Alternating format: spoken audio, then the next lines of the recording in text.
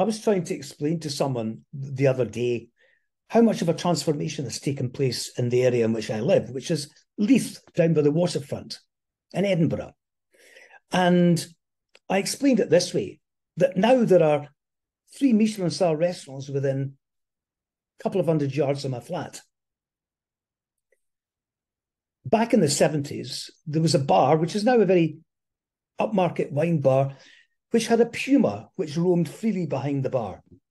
Yes, the bar manager owned a Puma and kept it behind the bar.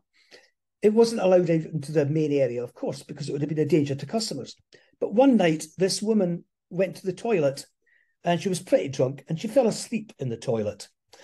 And no one bothered to rouse her when they shut the bar up and left. So she wandered out in the middle of the night, completely unaware of what was happening, feeling a bit worse for wear. She wandered over to the bar only to discover a fence and everyone else had left the bar except the Puma, which was now roaming freely around the bar. And the Puma attacked her and she was quite badly injured, but she did recover after a time in hospital and lived to tell the tale. But that's the difference between 1970s and now. You see, and not a lot of people know this, I was an early architect of the regeneration of this area. In 1975, myself and a couple of incredible colleagues, we set up a housing association up the road in Leith. And it was the start of something that was really quite transformational. But at that time, people did not have any running hot water. They did not have baths, nor did they have showers or central heating. That's something we now take for granted. But at that time, and there were some terrible private landlords around who were really nasty and cruel and did nothing for their tenants. So we were able to buy through compulsory purchase as a housing association those flats and do them up. The transformation was amazing. The transformation in the houses was one thing, but it was a transformation in people.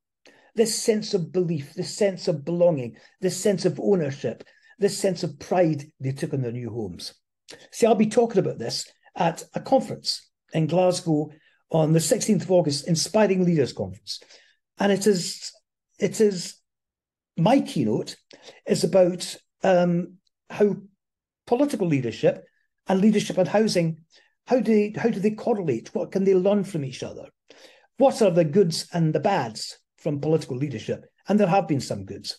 But if you want to find out more about my early life in Leith and those early pioneering days, this is my book.